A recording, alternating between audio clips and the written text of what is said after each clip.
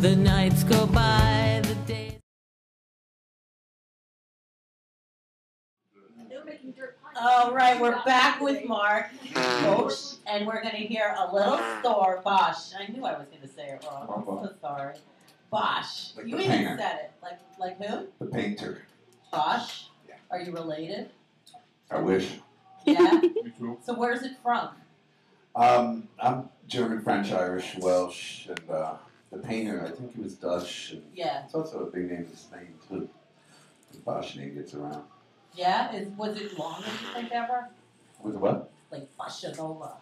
Bossa Nova. That's when I play Brazilian music. Right. Exactly. The Bossa Bossa Nova.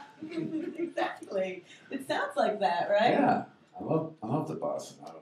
Yeah, it's not the it's the Bossa Nova. Exactly. So tell us a story, Mr. Bossa Nova. Well, I guess Dave wants to hear one. I love this story. Angela was Joey Ramone's longtime girlfriend, and I guess they were living together for a number of years. But at this point, when I met her, I don't know how she did it. She convinced Joey to rent her the apartment next door to his so that she could be next door but not actually live with him. So I guess you could see where that was heading, you know. And then I guess we clicked, and she decided her situation there was getting a little.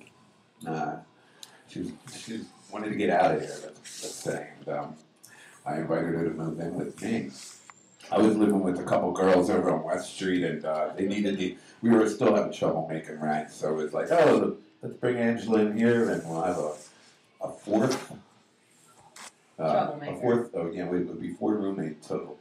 And so I'm going to move Angela out. I borrowed my friend's Toyota station wagon. It's late in April, and it's 8 in the morning.